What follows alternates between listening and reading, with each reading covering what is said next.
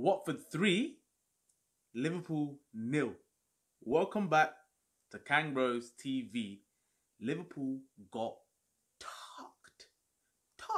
comfortably tucked. I did not see, well actually I didn't see that coming. I didn't see a 3-0. I didn't see a 3-0 defeat coming. You've been saying for a hot minute about how Liverpool performances are the last, 3-4 games? They've been off it. I didn't see a 3-0 coming. Watford were on job. There's no doubt Watford on job, and they fully deserved that victory. But before we get into the game, one thing I want to start off with, right? Now, I get Arsenal fans coming at me with a bit of banter, like sending me a picture of Wenger with the little gold trophy and that. I get it. I get Arsenal because that's your thing. You know what I mean? Liverpool fans can't expect to go the whole season getting any banter. That's what football is about. When your teams get beat and you wanna beat the other team or whoever your friends and stuff is, I get that. But United fans, what? This ain't got nothing to do with you. I don't get Gary Devil open up champers for a Liverpool losing after 2 years. Bruv, if I was to flip the script and Man United were to lose for the first time, I ain't buying no Ciroc for nothing, bruv. I don't get that. Unless you do, you tell me. I get the Arsenal banter. It's all good. I take it. Arsenal, that's your thing. You've done it. Invincible's mad. But other fans, come on now. What is this? What's all this hate, bruv? I don't get it. For me, listen, even the Arsenal fans, listen, you need to worry about getting 40 points first to make sure you don't stay in the Premier League. Yeah. So banter's all good, but make sure you get your 40 points first before you worry about anything else. The performance on the weekend was a shambles. Nothing short of a shambles. It was, again, taking nothing away from Watford. They are fighting for their lives. They're scrapping, and they look like a team scrapping for their lives. But if you can honestly sit there and say, "Oh yeah, like Liverpool, I just didn't see it coming. I did not see it coming," I think you'd be fooling yourself, because I think the performances have been showing that there are cracks. But we've just one game. Do you know what I mean? We're still on course for the objective, which is to win the Premier League. Fans, there's some Liverpool fans losing their shit. I swear down. Some fans saying, "You know what? This is now going to spiral into 3-4 defeats." I was like, "What?" We've had a couple. Do you know what I mean? We've had one against Atletico. Yeah. We scraped past West Ham, and we've just got beat by Watford. So, listen, it's been 2 years or something like that. I don't know how long it's been since Liverpool have lost a game. Since Man City last time, and even that was by one goal or whatever. Listen, I can live with that. I can live with one defeat in 2 years. I really can. I don't know about you lot, but I really can. It's like, listen, yeah, it would have been great if they did that. But this also goes back to a point that I made videos ago, talking about comparing this Liverpool team to the Invincible, to this. I actually said, I don't want to hear that nonsense until it's all been done. You can't really talk about those names. You can't talk about the greatest team list. You can't. Yeah, they've achieved something unbelievable. But then at the end of the day, the target is to win the Premier League. That is the target. That is the goal. So as long as we can still win the Premier League, which is what we're on course to do, yeah, it's all right. Do you know what I mean? It's not great losing games. No one likes to lose games, and you shouldn't be really getting beat by Watford. But you've also got to give them praise. They're professional footballers too, you know. Do you know what I mean? They are on job. They deserve to win that game. You know, you said that about the defeat and that. I want to see what other Liverpool fans think. This is the first time that I didn't clock match today for the first time. I don't know hella long. I don't know how long it's been, because obviously, but the feeling of defeat is still the same. Yeah. It still felt bad. You didn't want to lose, even though, like we said, that you Liverpool going to go on and do what they're going to do. But the defeat still felt bad, and it's how that defeat happened. It could have been more. It could have been like Watford, like the second balls, they were running faster. The discipline, everything was way better than Liverpool. They were fighting for their lives. They were scrapping for their lives. Think about it. Liverpool beat they beat Norwich 1-0. Yeah, quite a while ago now, but that's 1-0. That again, you scrape through there. You scrape through against West Ham. But the thing is, you know, you say about they're fighting for their lives. Watford actually did it to us last time we played. Do you remember that game at Anfield? Yeah. They had chance upon chance. So I'm not really having a whole Watford are fighting for life. Even though, yes, I get what you're saying. That's the reason why they were so good. But it's twice now. We played against Watford. They actually battered us up twice, to be honest with you. And that's what I would say that. But the thing is, what I saw a lot, right, is people looking at excuses. First of all, Henderson's missing for, two, 3 games. Do you think that was one of the reasons why Liverpool are performing the way they are, or do you think not so? No, I just think there is a level of, sometimes, and this is what separates the teams, those amazing teams, they know that they got to go out and get a result. I just felt that at the moment, there is an air of, we'll get one, we'll score. Do you know what I mean? There is that sort of like that thing that they're used to it, and rightfully so, because they haven't lost a game for so long. But it also, that humility piece comes into it. You know, that sort of realization of, listen, no one's owed nothing. Nothing's promised, nothing's given. You've got to scrap and work for every single game. They've got beat by Watford. Maybe that's a monkey off your back or whatever, I don't know. But all I'm saying is, they didn't deserve to win that game. So I'm not going to sit here and say it was unlucky or whatever. Performances have been a bit off, but we've been managed to scrape through. It's caught up with us. It shows that nothing's for granted. Nothing's guaranteed. Nothing's promised. You've got to fight for every game. Fair play to Watford. On to the next one. Is just the way I see it.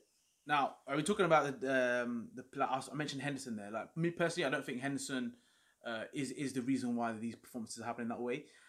What I have noticed is that everyone is digging at Lovren. Now, Lovren had a shambles of a game. Granted, like, Deeney did it to his life. Took the piss out of him. Yeah. And he knew what he was going to do. You want to fight him, that's the last thing you want to do against Deeney, right? Unless you're Virgil van Dijk. And that's why Deeney left Virgil alone. He goes, okay, is Lovren playing today? Okay, that's the guy I'm going to target. And he did it to his life. But even though Lovren was to blame for basically the majority of the goals, there was some serious dud performances across the whole board. Don't just pull out and hang Lovren out there. All these people that you protect, yeah, like, you're granted these people are human and they allowed bad performances, but let's dig them out on it as well. Do you know what I mean? Just because you praise them all the time doesn't mean that you can't dig them out for a bad performance. There were some terrible performances. Like, even the goal, I think it was the first one, where Lovren was getting held up by Deeney. What was Verge doing? Verge could have stopped that ball coming in. I don't care. Like, he was laboured. Even the ball, even the third one. Was it the third goal? Trent passed it back. No, that was the second goal. When Matey's whipped it down the line. Like, again, I'm looking at Verge, I think to myself, you're too busy worrying about the ball going off, and you're badly caught out of position. Trent passing that pass back from Trent. You can't, listen, I know those two are exceptions because it's very rare that they do think bad things, but equally, you've still got to make it be known. You can't, I agree with you. Listen, Lovren was poor, but they also look at it and think, right, you know what Deeney wants to do, so surely you look at one of the centre midfielders and say, right, come and set on his toes. Don't let him, make sure any second ball, you win the second ball, even if he does win the first ball, sit on his toes. So I think that fundamentally, there was a lot of things that could have been done better. Alisson, yeah, he made some good saves, but again, I'm looking at him thinking to myself like, you know, yeah, it's not all the time, but it has happened. I think he could have been better. I can't really think of us troubling them by Lallana's shot. I can't think of any other thing. We had one shot on goal, bro. So, like I said, you can hang Matey out to dry. That's on. You can say what you want, but end of the day, to win games of football, you got to have opportunities. We didn't have any opportunities. And the thing is, we asked all the viewers. We said Naby or Ox. I see people writing Ox with flames, Ox, because of the West Ham performance. Because he came on as a sub. He started this game. What did Ox do? He was a shambles. For one of the goals, he's the one who actually kicked the ball out for a throw-in. The goal came from a throw-in. Do you know what I mean? And it was Ox who kicked it out. Ox was terrible. He was terrible. Trent, he was shocking. Do you know the amount of times Trent lost the possession in that game? That's what I'm saying. Like, people were like hanging Lovren out. I could not believe it. There were people targeting Fabinho. Like, for me, Fabinho was the only player in that game that I could kind of say, you know what, he was okay. Apart from that, the whole rest of them, Bobby nowhere to be seen, Salah nowhere to be seen, Mane nowhere to be seen. All these players were nowhere to be seen. Genie missing. So like I said, I'm not going to sit here and start saying, oh my God, they're all rubbish. I'm not saying that. No, I know what I'm saying, but it has to be. It does have to be noted. When I realised Gomez weren't playing, I was thinking to myself, Lovren, really? But then I can understand from a manager's perspective. I want someone who's going to be commanded in the air to go up against Deeney. But if you remember correctly, when Lovren got his pants pulled down before, was against Harry Kane when he tried to wrestle him. He got his ass handed to him. So I don't know. Like I said, I've actually said for a hot minute now. I think Lovren's time is done at Liverpool anyway. But I just watched that and that made me realise that, listen, I don't think he is. I think that is done now. But like you say, you've got to make it known that everyone was off it. The whole team was poor. Yeah, because the thing is, all I saw on social media was Lovren. It's easy to prod him in it when they're down because he doesn't play very often, and it's like because the other guys, for example, Trent has so many good things to go in for him and whatever. Yeah. But like even that goal, that third goal, the one that Trent passed it back. People were still digging at Lovren for that goal because that's where it started from, because of his jumping up header for Deeney. But Trent's passed it back. Do you know what I mean? So there was a chance to clear it up, even if Lovren was messing around. But yeah, like I said, it's a tough one to take. Don't get me wrong, because it's never nice to lose games of football. But we're open and we'll be here taking that L. Do you know what I mean? And that's what it's football. These things happen. Liverpool have been on such a good run, and like I said, we're still on course to hit the target of what we want to do. But yeah, listen, you got to accept it. We were absolutely battered on the week. We were battered. The one sort of saving grace from this whole thing is that this whole conversation about invincibles and going is done. It was just the media constantly asking the same questions to Klopp and everyone about the same shit, invincibles, and it was made clear that even for us, it was just icing on the cake. It wasn't something that you go into a season saying. Even Arsenal, when they've done it, no one goes into a league saying, and if you think about it, invincible. Look at the amount of games over the course of 2 seasons. Yeah. Do you know what I mean? 2 Champions League finals, one that they've won, one that they got beat, but they still got to the Champions League final. They finished second and they're top of the Premier League at the moment. Listen, it could be a hell of a lot worse. Just go and ask Man United.